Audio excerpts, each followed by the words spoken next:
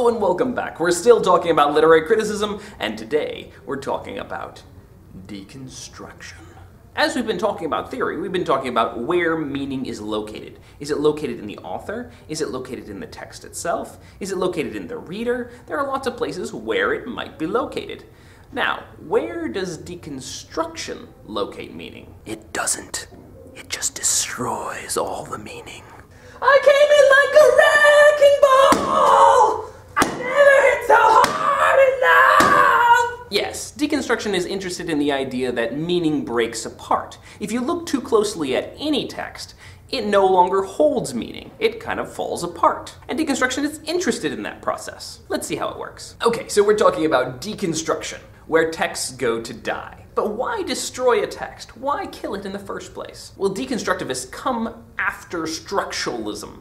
There was a big movement to focus on the structure of the text, the way the structure provides meaning. You might find some of that in perhaps like the hero's journey and things like that. But deconstruction is interested in the fact that although we perceive meaning in a text, we look closely and we say, there's meaning, sometimes, if you look too closely, the meaning no longer really holds up. The deconstructivists believe that language is actually uncentered. In other words, I cannot perfectly communicate what I have to say to you using language.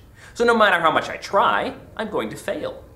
Therefore, anything communicated to us is, in essence, a failure. So let's say I were to say the word dog, and you would imagine in your mind a dog. And my idea of dog was this one. But your idea of dog was this one, you twisted person, you. I'm so happy and fuzzy. That's because the word dog, although it connects to a certain type of animal, doesn't hold every bit of meaning about that animal.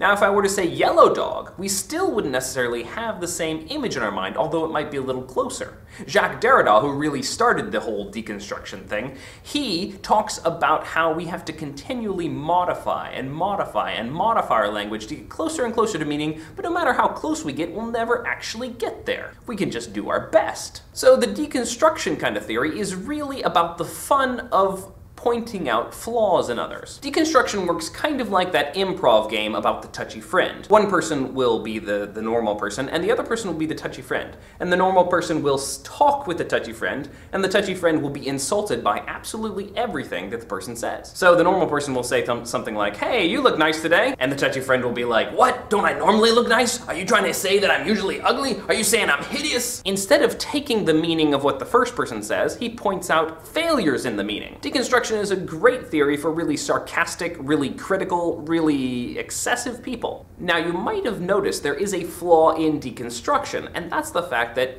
if you write deconstructive criticism, you are going to be using language, and therefore, according to a deconstructivist, you are going to fail. Because of this, deconstructive criticism generally doesn't take itself very seriously. After all, if it pokes all these holes in these great works of literature, how can it not hold itself up to the same standard?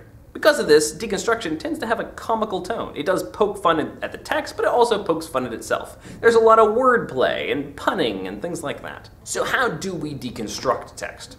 Well, in order to deconstruct a text, the first thing you have to do, and the most important thing, is find meaning. You can't pick apart the meaning if you don't have a meaning to pick apart. And this is done really in the same way as the new criticism.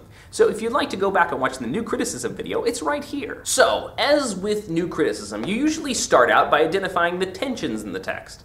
And then after finding those tensions and discussing those tensions, you point out the way that those tensions seem to be unified by meaning.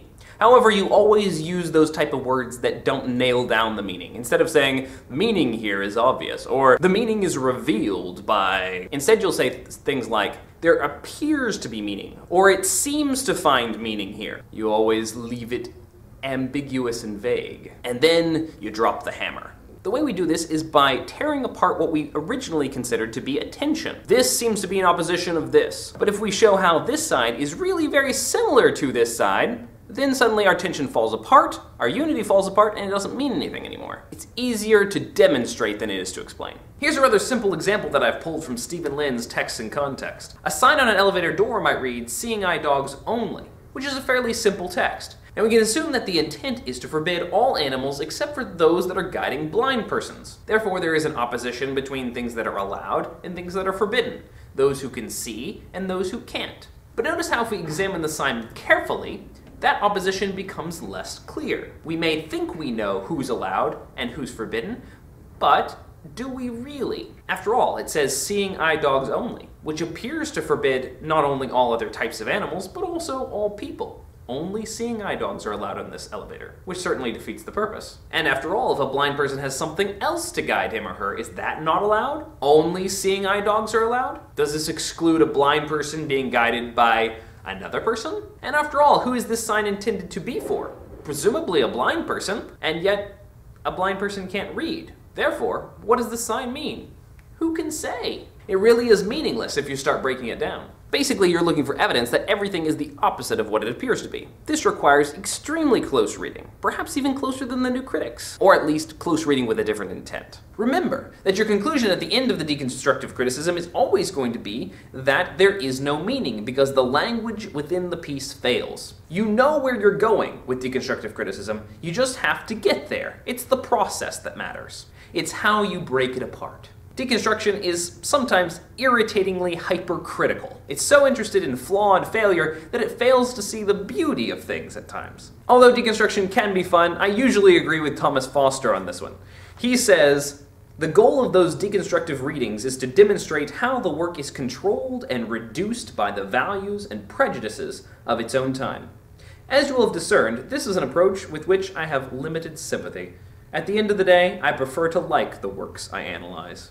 And to be honest, I do too. I'm a bit of a romantic. Thanks for watching! You can click on one of the links over here and watch one of the other literary criticism videos, or click here to subscribe. Click on the word literary criticism, and you can watch the introduction video again. I'll see you next time!